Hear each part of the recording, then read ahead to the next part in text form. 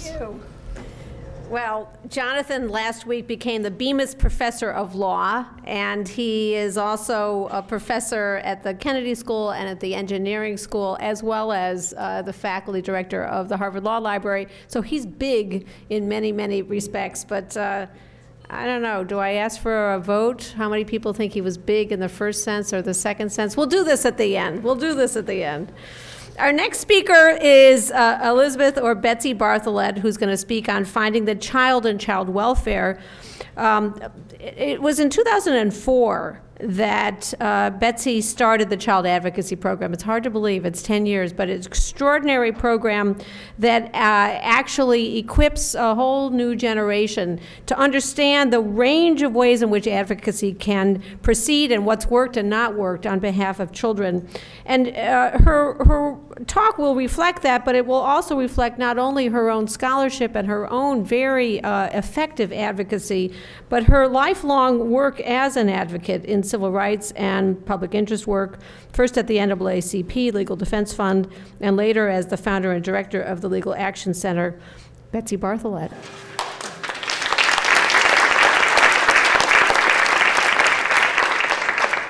So, thank you, Dean Martha Minow. My topic's not funny, and I'm not sure I'm as funny as Jonathan Zittrain, so you'll have to bear with me. So finding the child in child welfare, it is supposed to be, seems on the surface, a child welfare system. And a lot of my work for the past 3 decades has had to do with this child welfare system, which addresses child abuse and neglect and is supposed to protect children against parental abuse and neglect, and the protection can be done in various ways. The Child Protection System, I'll call it CPS, because there is one in every state with a different initials name. The CPS system has the power to intervene, to monitor families, to take them to court, to get court-ordered drug treatment or anger management classes or whatever, or in extreme cases to remove children to foster care, and in more extreme cases to move to terminate parental rights and have the children adopted. So that's our child protective, child welfare system. The question I'm raising obviously is, does it really have to do with child welfare? So I'm going to highlight 2 stories that I think many of you will be familiar with. I'm sure most of you will be familiar with one, maybe the other. They both featured big time in the Boston Globe, particularly the first. So the first is the Jeremiah Oliver case. This is the boy who brought up by parents who suffered from both drug and alcohol problems, lived in Connecticut for a period of time, officially under the supervision in some sense of Connecticut's CPS system, never removed from his parents. The family moved to Massachusetts. He was then officially transferred, but not much happened between the Connecticut and the Massachusetts CPS system. He was officially monitored by CPS in Massachusetts, but as many of you will have read in the newspapers, actually the social worker just stopped showing up. It was difficult. People didn't necessarily come to the door. She stopped going, even though there were tons of red flags in this case.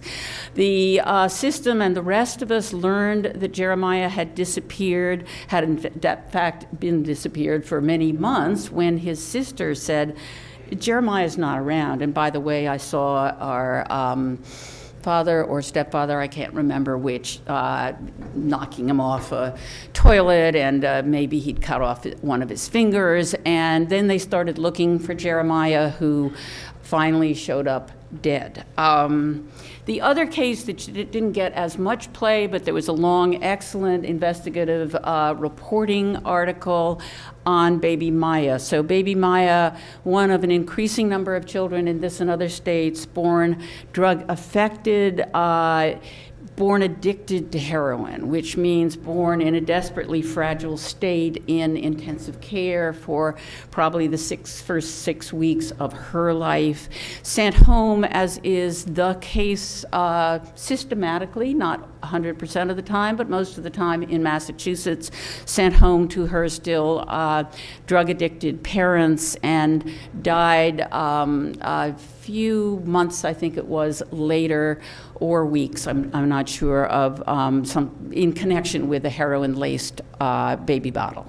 That story also reported on many other children in Massachusetts, born drug-affected, sent home with drug-addicted parents who died. But what we know from the social science is that most of these kids who are sent home will, if they, obviously most of them don't die right away, but most of them, probably most of them, are abused and neglected, and many, many of them show up after that abuse and neglect is discovered several years later. They may be removed to foster care, by which time they likely have been very significantly damaged. The children born addicted to drugs like heroin and cocaine, which scare everybody, if those kids are placed in early infancy in nurturing families, the social science shows that they do very well, close to normal parameters. Most of the damage to those kids comes when they go home. So what is the net of those two stories in terms of what I see going on with Massachusetts and most states' child protective, child welfare system? I think the net in terms of problems that I see, and there are many different versions of what different people see, but what I see is a combination of problems that have to do with unduly limited resources. As with most systems that serve children, this is a system starved for resources. Secondly, I think it's a system unduly oriented to what gets called family preservation.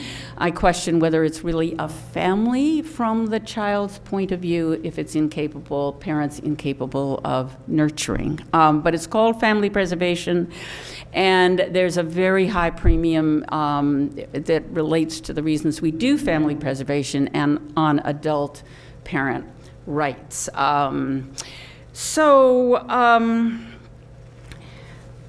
What happens when stories come out like this? Well, what we hear from people like our current governor and the gubernatorial candidates is wringing of hands, and they will or would do better, more resources to CPS. And part of what I want to say to you is, even if that might be true, not enough, because I think there are two problems with what's going on: undue orientation to family preservation as well as limited resources. So what I want to talk about is the major child reform move in Massachusetts and throughout the nation, so that while Governor Patrick can tell us that he's going to make sure we get more resources to CPS that'll better protect Jeremiah Oliver, the fact is there is a movement that Massachusetts has bought into called differential response, and that now a majority of the states in the United States have bought into, called differential response. We aren't doing it 100%, but it's the goal of the people pushing differential response, which I'll call DR to try to stay within my minutes. Those pushing DR, their goal is, in an overall sense, two things. Their goal is family preservation, more of it. We should take 70% of the kids who hit the CPS screen, not who are removed, but who hit the screen, kids like Jeremiah Oliver, because most of the kids they're going to take are in this neglect category, as was Jeremiah Oliver, the one murdered and disappeared and just found. So the goal is remove 70% of the families that are now, in some sense, being looked at by CPS, and put them on a voluntary track, a totally voluntary track, where you simply ask the parents if they would like to cooperate with services, and then offer services if the parents say yes, they'd like to cooperate. The second aspect of differential response is, well, you have to figure out where's the money coming from for this new track. So it turns out the money's coming from the already starved CPS system. So the goal of this movement is to go to the federal government and to persuade the federal government to divert a substantial chunk of the money the federal government now pays to states for their child welfare systems, to divert funds from the CPS system to this new voluntary track. So we will further starve CPS. And the reason this works so beautifully for the proponents of the movement is that they really want to reduce CPS intervention in families because they think it isn't sufficiently family friendly and that we should be doing more family preservation, less removal of kids. So the net, and I will sum up since I'm being told stop, stop, stop, by my red button here. So the net for me is that it's an adult welfare system, not a child welfare system. Interestingly, it's being pushed by people who call themselves child welfare people. So the Annie E. Casey that you hear about on NPR all the time as a child protective foundation, it is the Casey Foundations with their monumental wealth that are promoting DR, and it's very hard for anybody to stand up to it because they fund almost all the research that tells us why DR is so good, as well as the policy advocacy that's designed to push it forward. So why are the organizations that call themselves the child-friendly organizations doing this? I think because after the lifetime that Martha referred to in terms of various uphill causes, I've come to think that children are perhaps with a lot of competition out there, but they may be the ultimate powerless group that it's very easy for others to use on behalf of various other groups. So thank you.